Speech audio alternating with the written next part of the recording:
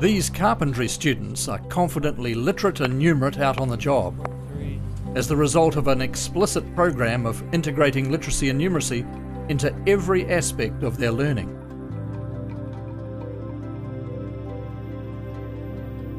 So we're going to look at Pythagoras this morning and using that a squared and b squared and c squared, or 3, 4, 5, as a tool to confirm that the building that we're setting out is nice and square. Within the given boundaries, can you remember how precise we've got to be for the position of our building? Maximum of 15 mil. 15 mils. We've got 15 mils plus or minus that it can be. There isn't a trade that isn't based around numbers. You know, if you're a butcher, you're looking at a cow and thinking about how much mince you're going to get out of it. And if you're a hairdresser, you want to turn this woman's hair blonde, not green, so you've got to get the right quantity of whatever chemical it might be. And building's the same. Building is, you've got a hole that's X number of millimetres big and you've got to fit a piece of timber into it, or you've got to divide up a balustrade or whatever it might be. So it's all numbers. 7.2 metres down that side and 4.3 metres down that side. I'm a real why sort of a learner myself, and if I don't understand why, I won't learn it. I've got a really, really poor history of maths.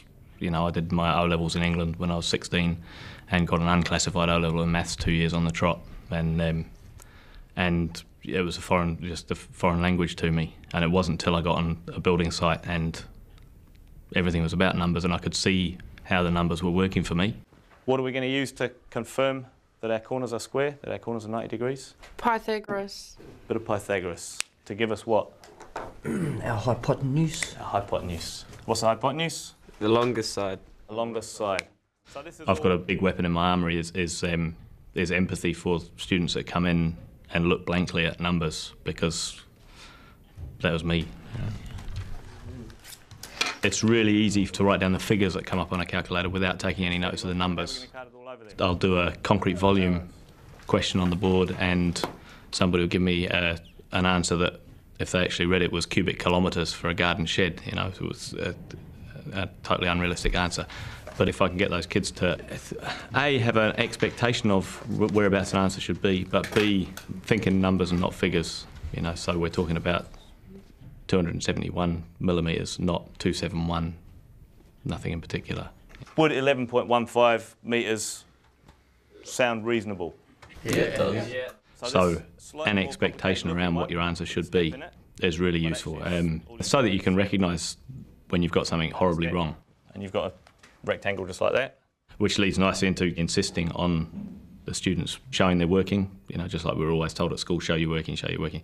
And you get into the habit with a calculator of not doing that. But if you actually do write your process down and you do get an unexpected answer, you can self-police and you can go back and see where you've ballsed up.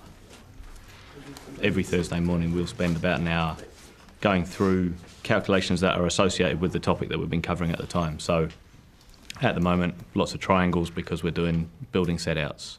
A couple of weeks ago, we've been pouring a concrete path down the back of our workshops, so we're looking at concrete volumes, areas and volumes, and linear measurements for reinforcing quantities, that sort of thing.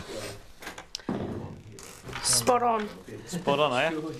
I done 6.3 squared plus... We've got a building calculations unit coming up, and I don't want the students to have the notion that that's the be-all and end-all of their calculations while they're at the Polytech here, just that one unit standard. What I want to do is embed, if you like, just get them into the habit of thinking in terms of numbers and using those numbers, so that when we do hit the building calculations unit, with any luck we'll fly through it. So C is 9.567, squared is at 91.53. Yep.